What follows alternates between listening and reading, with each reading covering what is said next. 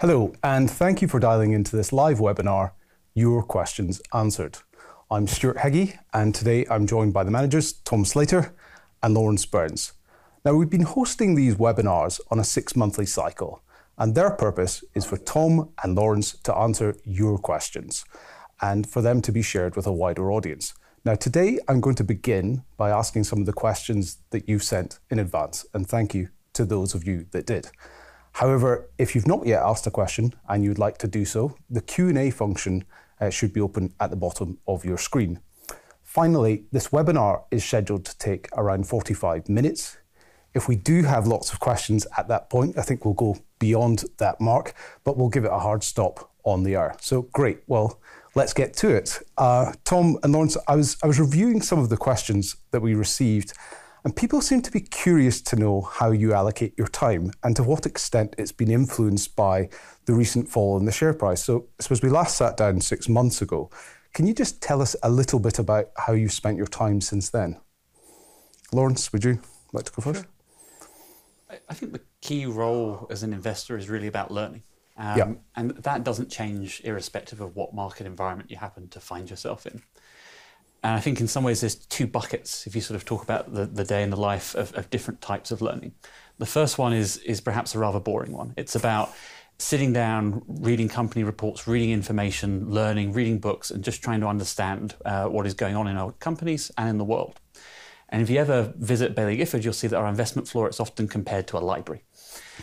The second, slightly more sort of interesting one is really about learning from other people and getting out in the world, meeting interesting people, having conversations and learning that way. So we're not just reliant on learning at the desk. And so you said the last 6 months. Over that last 6-month period, there's been a lot of traveling for both of us, of going out and meeting company holdings and people we think can teach us more about what's going on in the world. Myself and Tom went to China for 2 weeks in May. A few months ago, I was in Europe visiting the founders of Spotify, Delivery Heroes, Orlando, HelloFresh. And I think it's the combination of those two forms of learnings that end up taking the majority of our time as investors. Tom, yourself? I think Lawrence captured it pretty well. I think one of the most useful inputs is spending time with the people that run and founded the companies we own. Some of those individuals are geniuses, and we're definitely not. Just picking up the insights that they have to share with us, translating that into what you do in the portfolio is really helpful. And we're in a really privileged position, I think, in, as you rightly said, they're geniuses, so the insights that we get are really very valuable. And I think it builds a lot of the time on Baillie Gifford's reputation that we have that access, and it's a really important input for the fund. Yeah, on these investment trips, I'm not sure how much we've actually shared about those in the past, but who do you go on them with? How are they organised? And I suppose, how do they ultimately translate into investment decisions within the portfolio? Well, I would say that what's really important is to have a clear, well understood philosophy, framework for thinking about investments. But then it's not really very valuable for Lawrence and I to sit together all the time and chat. Yeah. What's valuable is for us to go off and do different things, meet different people, get different sources of information, and then come back together and try and generate insight from those different experiences. Trips for me, mostly done on my own, and it's just going from company to company. It's shoe leather really. I just think you get such a much more rich experience from actually visiting companies on their own territory, actually seeing what operates, seeing what makes those businesses tick. You can go to conferences and see hundreds of businesses over the course of a week, but if there's thousands of other people doing that and you're just swallowing the bullet points that those companies want to promote, then the chances that you'll generate differentiated insight are close to zero. Yeah. Well, moving on, we've had some questions from shareholders who invested when the share price was higher than it currently is right now. So I'm just going to take one of those as it was written. The share price has fallen, and you remain invested in many of the same companies. Therefore, we need their share prices to recover or exceed previous highs. What gives you the confidence that they will do so? Now to you, Tom. Yeah. So I guess the starting point of the question, that you're sort of invested in most of the same companies that you were, will be true whether the stock price had gone up or the stock price has gone down, because the essence of what we do is that we're very long term, that you shouldn't expect radical change in the lineup in the portfolio. All the time we're evaluating new ideas, we're comparing them to what we own, but we change our minds only very slowly about where we think the best opportunities lie. I think the fundamental point is that over the very long run, stock prices follow earnings of business. Yeah. And what we have had over the past 2 or 3 years, and you say this with the benefit of hindsight, is that those stock prices ran ahead of the fundamentals because of what was happening to interest rates. But actually, in terms of the operational performances of those businesses, by and large, they've been really pretty robust, pretty impressive. And so you've had some of the valuation premium come out of those stocks. But actually, there's nothing that's really changed in the majority of those investment cases. So we don't like inflicting this type of volatility on our shareholders, but we see very little to change our minds on the long-run competitive advantages and opportunities that those businesses are going after. Well, we should perhaps talk about some of your higher conviction holdings, the larger holdings. Lawrence, perhaps one for you. Moderna is a large and high conviction holding. In light of recent share price performance, why so? Well, it's been an interesting time with Moderna, but I think it's also offering us still the opportunity to own a once-in-a-generation healthcare platform. And we've talked about this a lot in terms of, what is mRNA? It's a code that allows your body to sort of design various different proteins. And the opportunity there, given so much is made of proteins, is very, very wide. And then when you look at Moderna's pipeline, you can see some of that breadth. Yes, it's been very successful in COVID, but you also have its flu vaccine, which it's got good results for. RSV, another respiratory disease for which there hasn't previously been a commercially available vaccine, and also some of the success that they've had within the personalized cancer vaccine, sort of cutting death rates by nearly half. And it's that broader platform that really interests us, rather than what is an endemic steady state market for COVID. And the value of that, I think, is something that is really being ignored at this point by the market. You're looking at Moderna being a $25 billion company. It's got about $15 billion of cash, which it's continuing to use to invest in that broad platform. And that allows it multiple shots on goal in a way that, even within the healthcare space, I think is unusual. And so that's why our underlying excitement has really been there. And actually, the share price has been bumpy. But if you look at that platform validation, that has actually continued to come through quite nicely, as I said, with flu, RSV, and personalized cancer vaccine. COVID revenues have been obviously a very different sort of state, but actually that broader platform is largely showing the signs that we'd hope it would. We're just staying on some of the larger holdings, and in this case, NVIDIA, which has appreciated in value recently.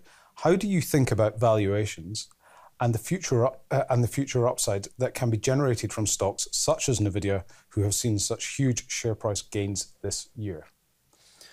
Well, NVIDIA makes the chips that are used in artificial intelligence systems. And we've seen the capabilities of those systems expand meaningfully. And that's driven a huge wave of demand for NVIDIA's hardware.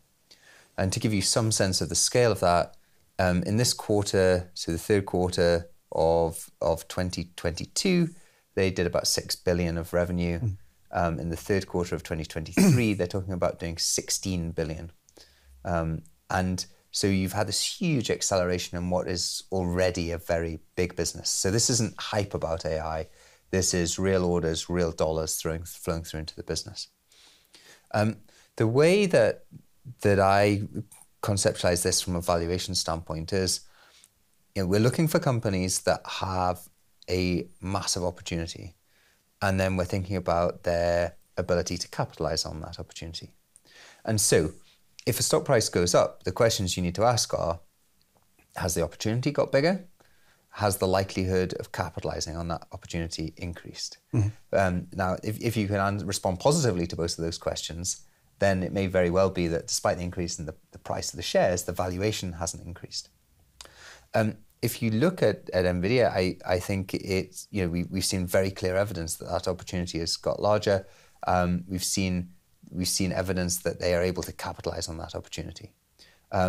The question that's top of my mind is, how are they going to fare against new entrants into this market? Yeah. It's clear that there's huge demand.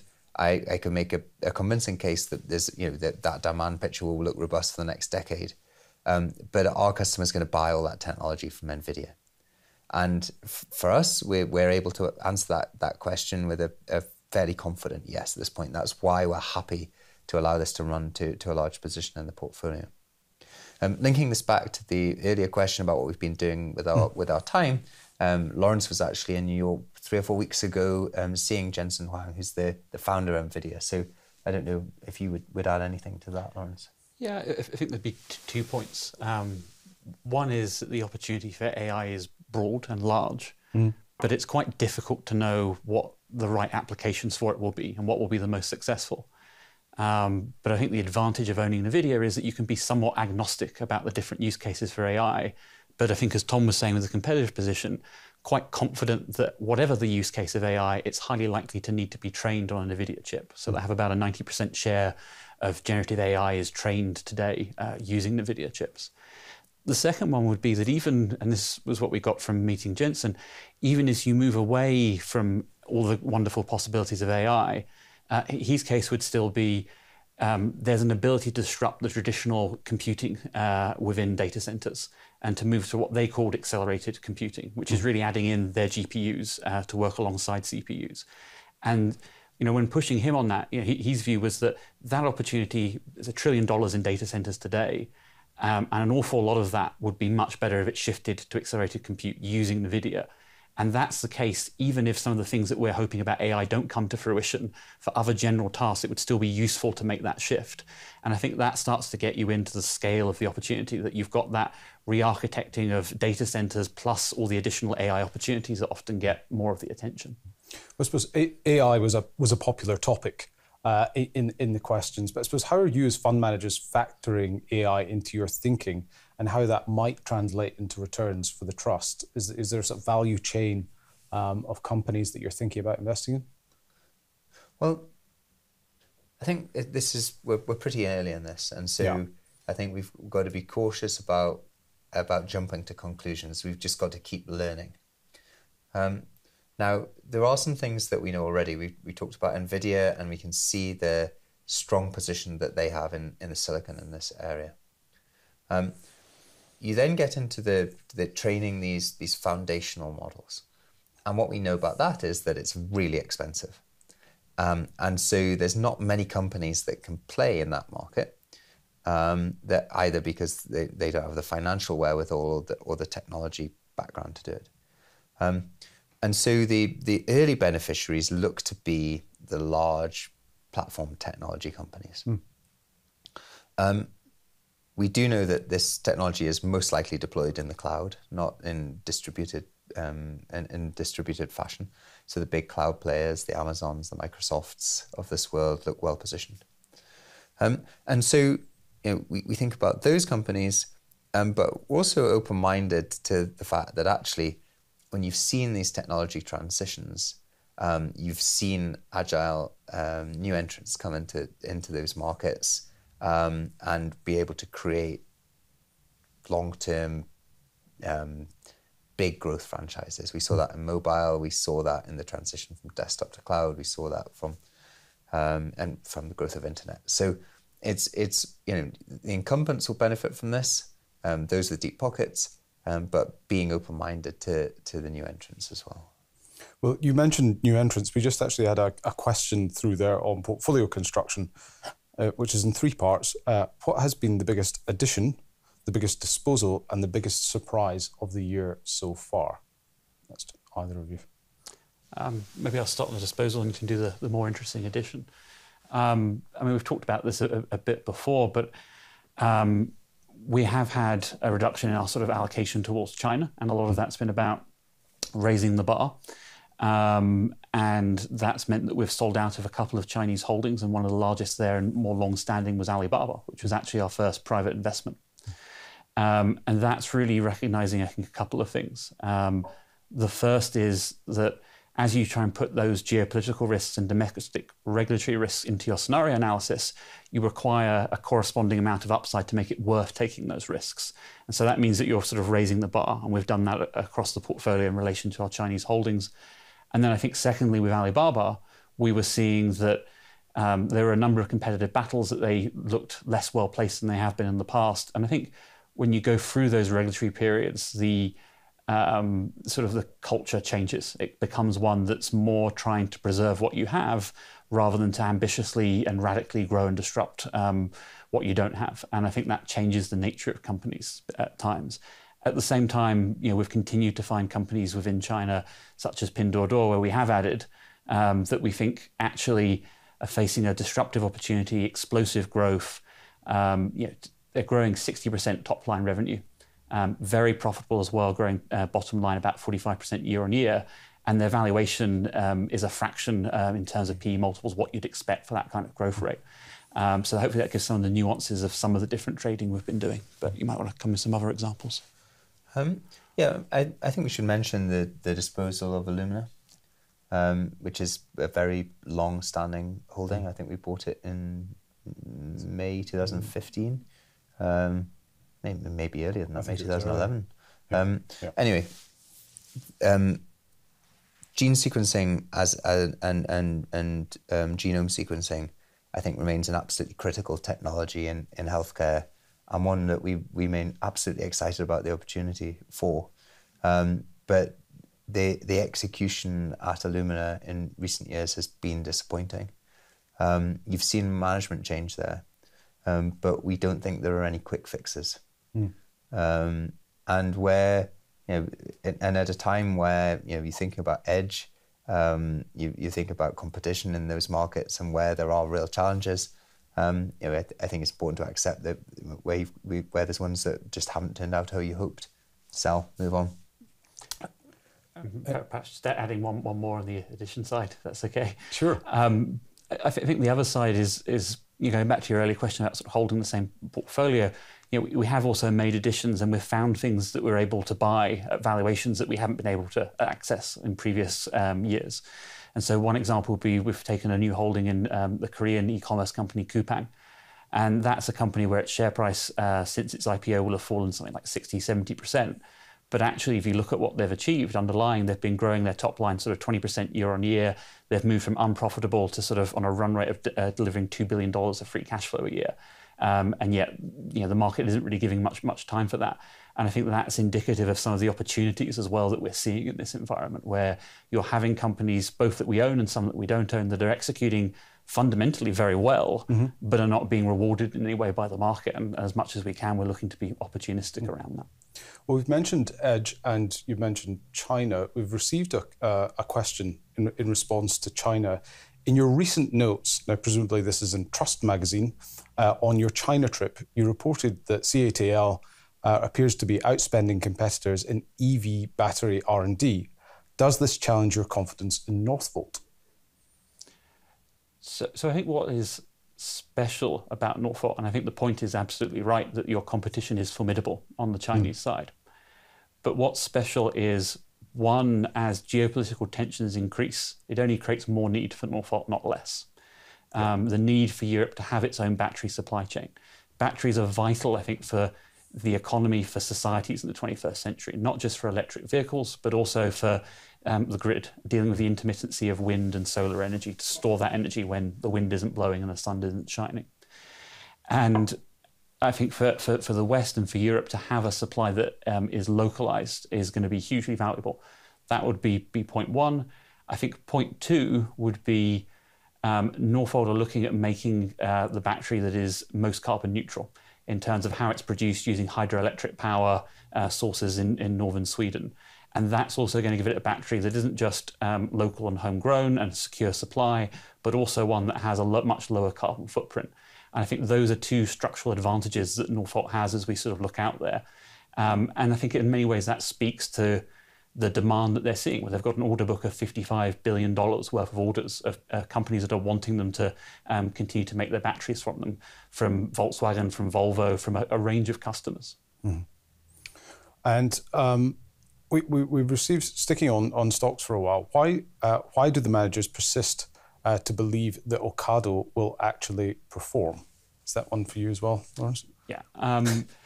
So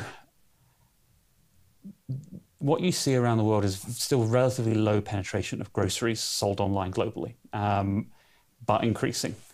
And the difficulty is for various supermarkets around the world is, how do I deliver those groceries profitably? And that is a difficult challenge, and more so than other areas of commerce, because when you're ordering groceries, you can be ordering 45 items at a time. They're out of a possible 45,000 SKUs. You're wanting them within a few days. You're dealing with items that are heterogeneous, that have to be controlled in different temperature zones, and need to sort of arrive unspilled, unbruised, and all of those factors that make it a very difficult logistical challenge.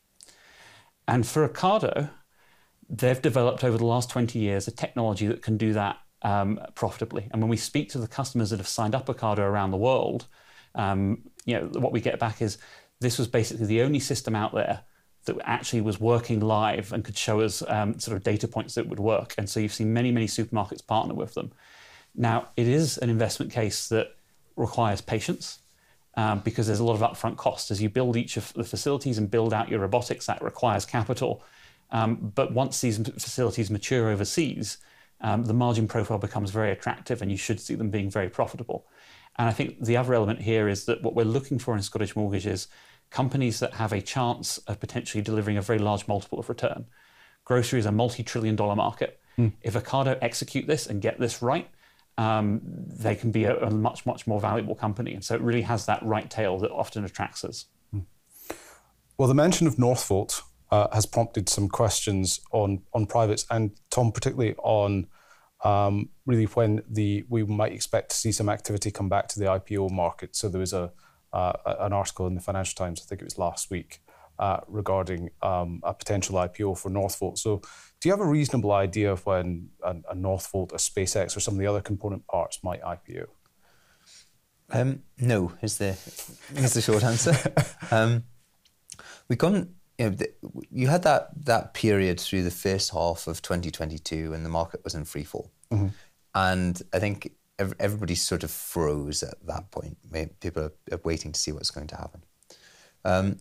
And then in this, you've had a period through the second half of 22 and into 23 where you've had relative calm. It's not been a strong market, but you haven't seen that type of disconcerting, rapid declines. And so we went through a period where there was no IPO activity. There was just no capital markets activity at all. And then through into the autumn of 23, you started to see some activity return. These were companies that have been talking about going public for a while. They've just been waiting for an opportunity, and actually you've seen some of those transactions happen. So I would classify that as green shoots. Yeah.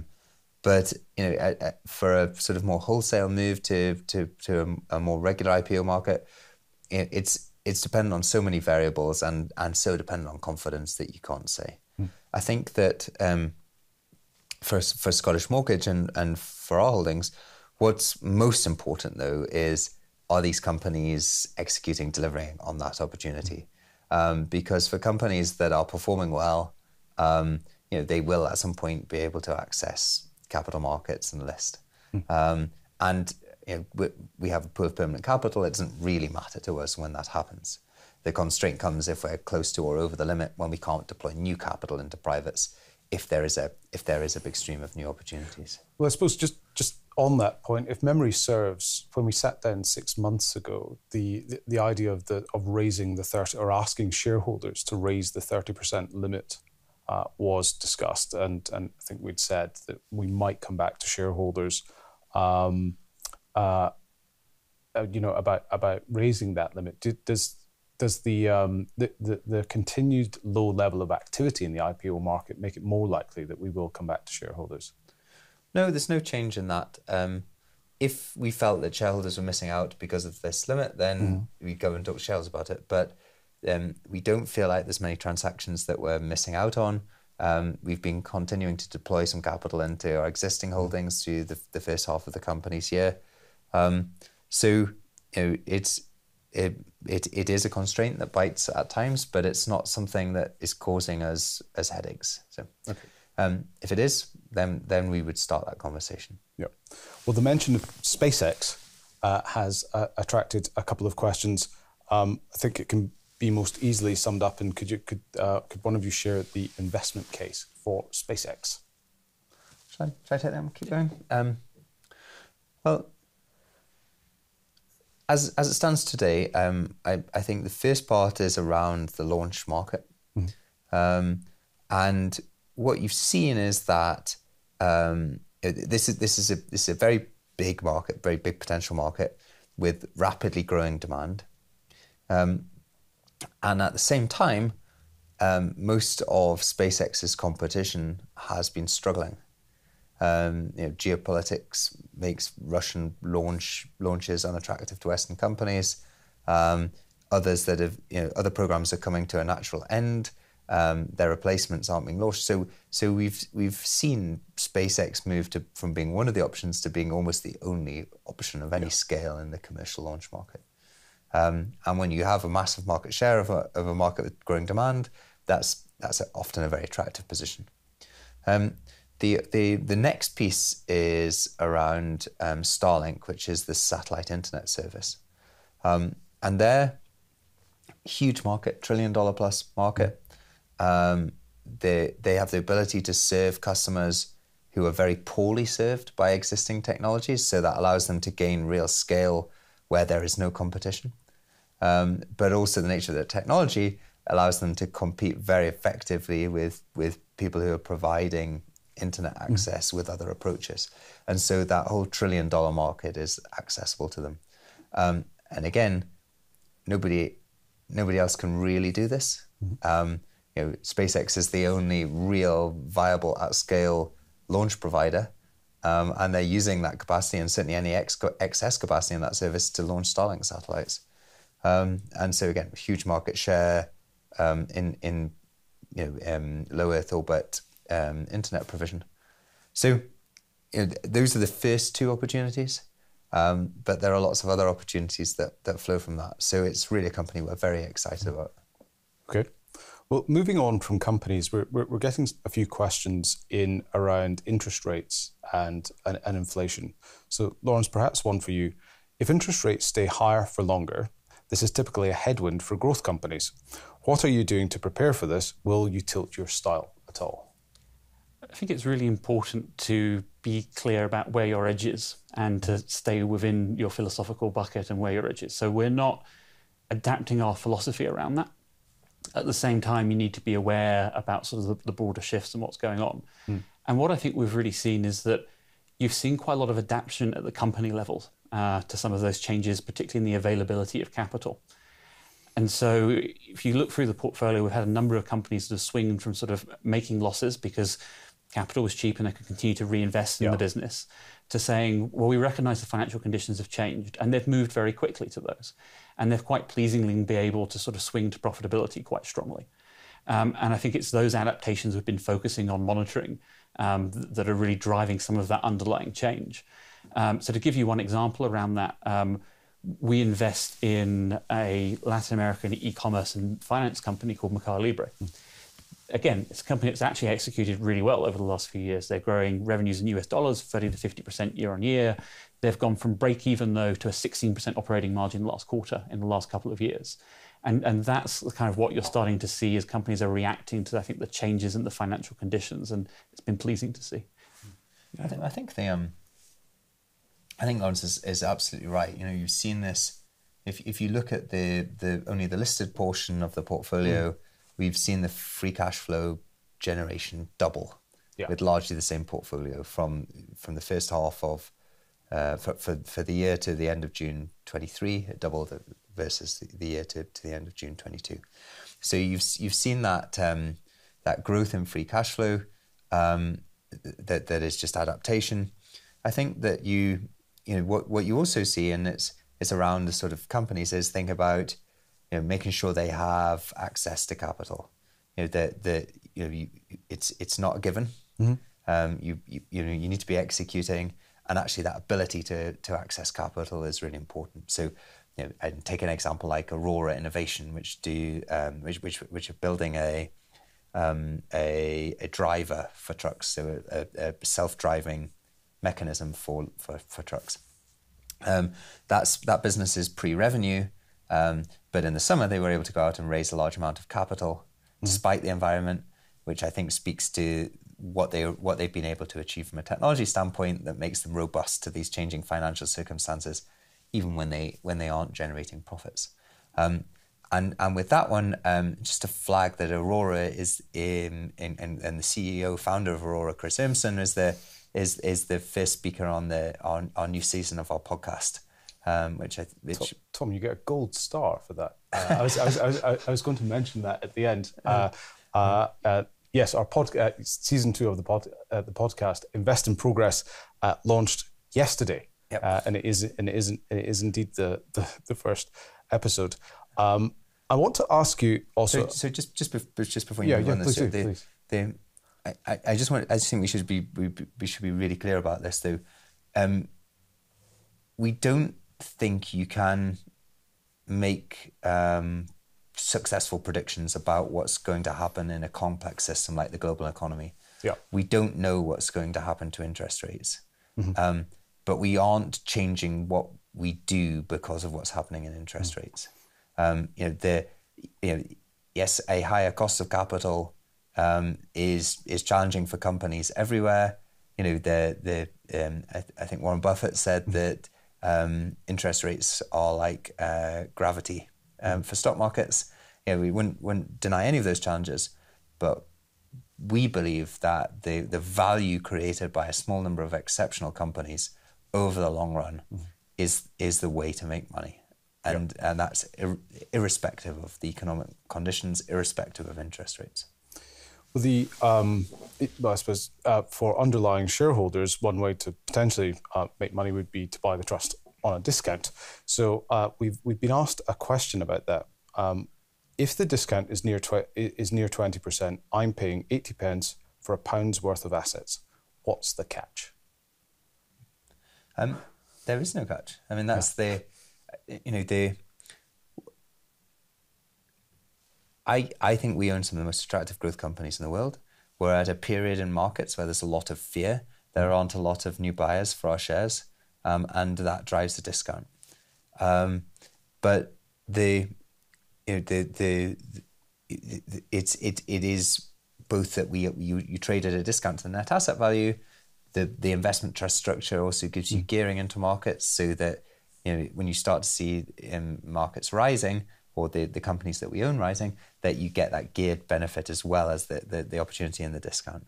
We're recognizing that by buying back shares, buying back our own shares, which we think we can do at an attractive price. I've been buying the shares as well. There isn't a catch. Good. I'm glad on that. Going back to private companies, it's the question's been asked about how private companies are adapting to the new funding environment. Well, I think that the absolutely critical piece for a private company, if they want to access funding, is accepting the new reality. Private companies don't have to do that, of course. Yeah. Their shares don't trade every day. You can structure the way that you access finance. But if you want to do a price round, actually find a price for your business, then you just have to be realistic about the environment in which you're operating. It's not 2021 anymore. And where companies have done that, they've been able to access very significant amounts of capital.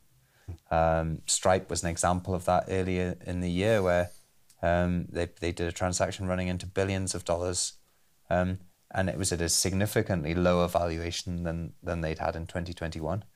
But the stock market is significantly lower. If your listed peers are trading, at a big discount to previous prices, why should you expect to have previous prices? So it is a more difficult environment. Yeah.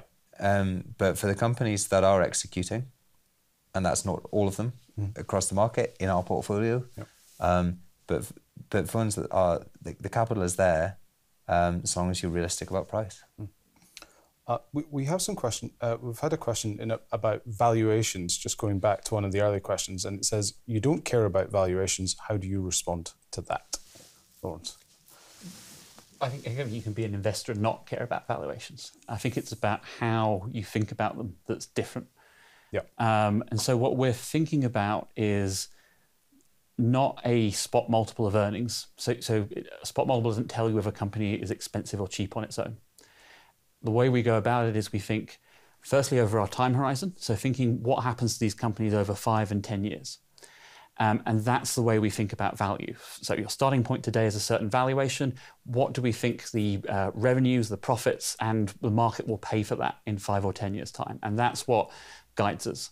The other point, along with time horizon, becomes that there isn't, the way we see it, sort of one possible scenario. There are multiple scenarios. And so we will build out what would be called a base case, which we think might be the most likely, a bull case, which would be optimistic, a blue sky, which would be very optimistic but unlikely, and also the negative scenarios, and consider the entire spectrum of those possibilities on a 5 to 10 year time horizon. And that's really what ends up informing, is this stock attractive at these valuations levels or not? And sometimes you do that and you go, actually, on a probability weighted basis, this looks attractive, and I can see scenarios where you could make potentially 5 times your money. And other times we get a bit disappointed that we get excited about a company, we go through that process, and it turns out that even though we think it's a great company, it's a little bit hard to see how you make that pathway to earning multiples of upside. So valuation, the starting point at which you're investing in, really does matter, but it has to be seen through a time horizon and through a probabilistic nature. Maybe to pick up on the valuations don't matter. The bit of valuations that we don't think about, that we don't think add value, is that so many people focus on what is the ratio between the price of this company and its earnings, and they look at earnings for this year. So if this company is valued at 20 times this year's earnings, another one is valued at 30 times this year's earnings, another one is valued at 40 times this year's earnings. We don't think you can look at those numbers and say anything useful about what the share price is going to do in the next 5 years. If one stock starts on 20 times earnings and another starts on 40 times earnings, there's no evidence that the one that's on 20 times earnings is going to do better than the one that's on 40 times earnings. It just depends what happens to the earnings over the next 5 years. And that's where we focus our efforts, not on whether it's on 20 times or 40 times to start. Well, and add to that and say that actually if you go back over the things that have driven Scottish Mortgage's performance over the long term, you'll find that when we first bought them, they will all have been at a high multiple and have actually added the most value over time. Because in some ways what you are looking for is a company that has a very large growth opportunity and has that potential to grow earnings. And so that large multiple, if you can get it for less, it's great, but often it comes with that. But if you're looking for a company that can grow exponentially, you can quite quickly wear down that multiple, as you rightly say, with the earnings. So if we think about the valuations or the future valuations that you're attributing to some of the private names, given how some of the tech companies like an ARM or Instacart have performed following the recent IPOs, have you made any changes to the way that you're valuing private companies? So you've had these, for example, Instacart or ARM list on the stock market, and then how they've performed subsequently in a weak market. I just don't think there's a lot of information in that. Stock prices will do what stock prices will do over short periods of time. Recently IPO'd companies tend to be more volatile than the broader market. But in terms of what it means for valuations in our portfolio, the first thing to say is Lawrence and I have nothing to do with those valuations. They're done first independently by a third party. It's a separate group within Baillie Gifford. They're overseen by the board. They're audited externally. the inputs those groups look at are, what are the listed peers doing? What are their stock prices done? What are their valuations? And that process feeds how we value the privates. And so that, of course, takes into account market data, market trading.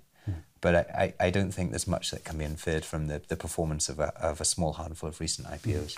And with the team that does it, that isn't me on Tom, it's also worth remembering that I think in the year to the end of the financial year, March 2023, they did about 530 revaluations of the private companies. I think in the last 6 months have done sort of closer to the 800. But that gives you an idea of sort of the responsiveness of adapting it to some of the listed peers over time that they're doing.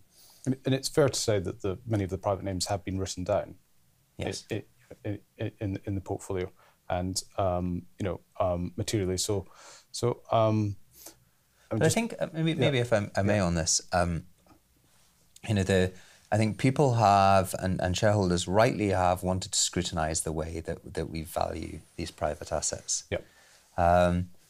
And that if the market wants to apply a discount to our shares, in its assessment of those assets, then that's for the market to decide.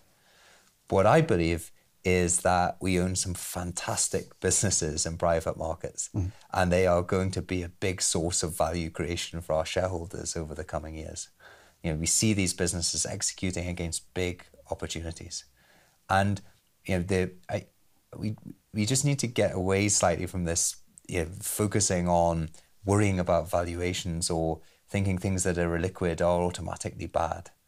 These are some phenomenal businesses, and getting access to them at a low cost for our shareholders is, I think, one of the distinctive and important attributes of Scottish Mortgage.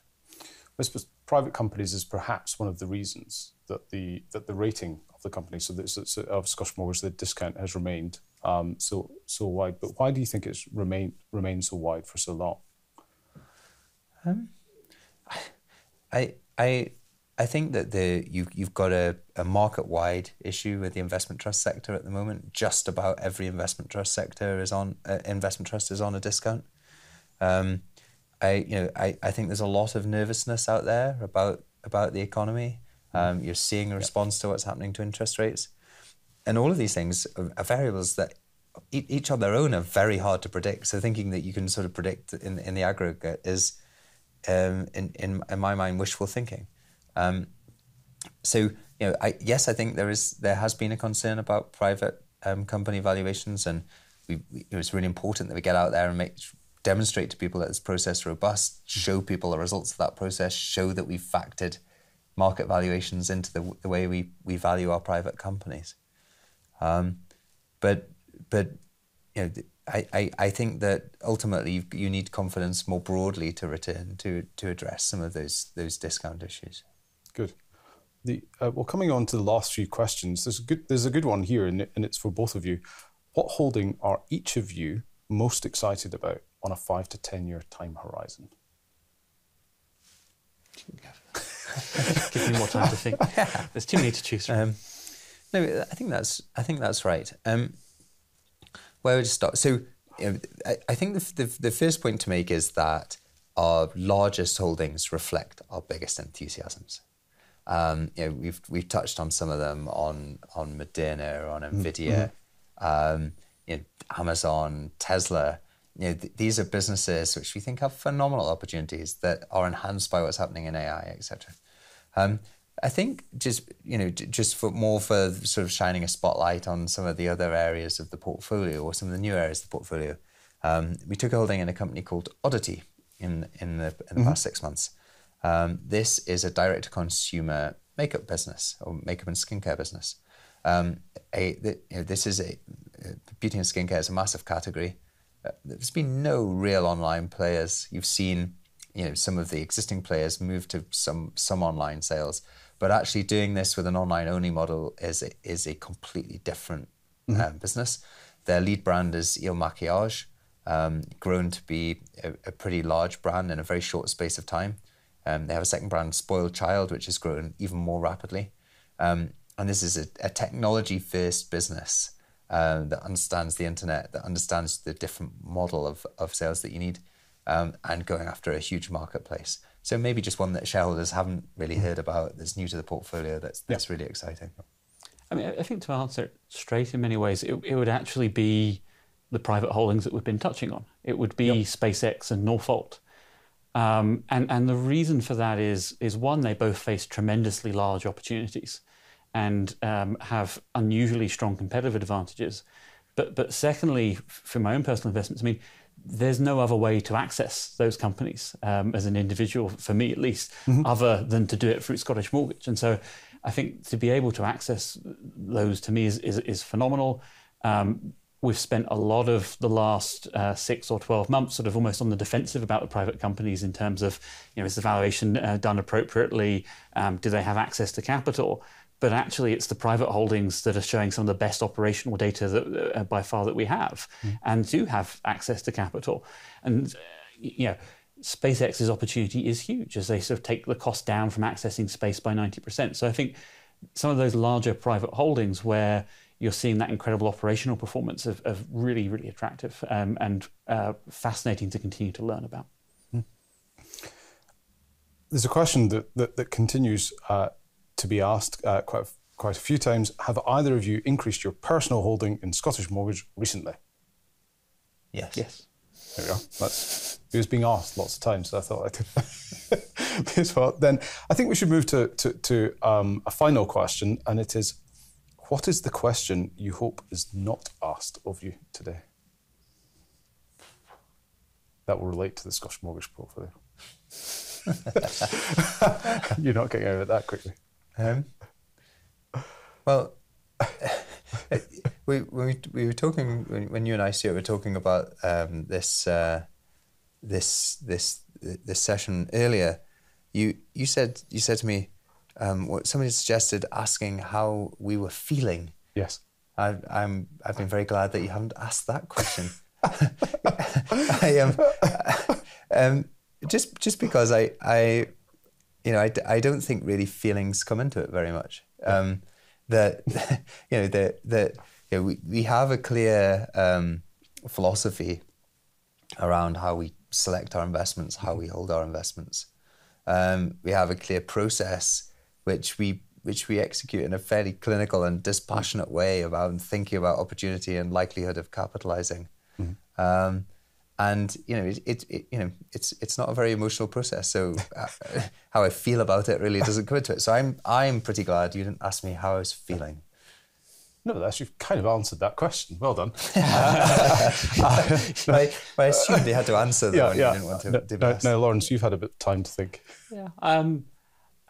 I think we were trying to be open. I mean, I think it can sometimes, if you go back to the private companies valuations ones, those ones are interesting because it's not us doing them. And so you can get quite a lot of detailed questions on them, whereas, it's a separate team that are doing those valuations and you don't interfere. But at the same time, you have to be able to sort of talk about them in some detail, even though it's not your day-to-day job. Yeah, fair enough.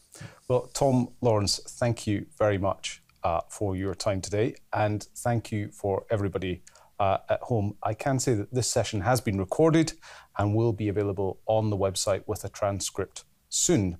Now, before we go, one thing that I should mention again, Tom, is that the second season of the Scottish Mortgage podcast, Invest in Progress, launched yesterday. A QR code should be showing on your screen now if you'd like to have a listen. And if you're signed up to our emails, you probably already got the news about the podcast. And if you're not signed up on our emails, you can do so on the homepage of the website. So thank you very much for joining us and your ongoing support. Goodbye.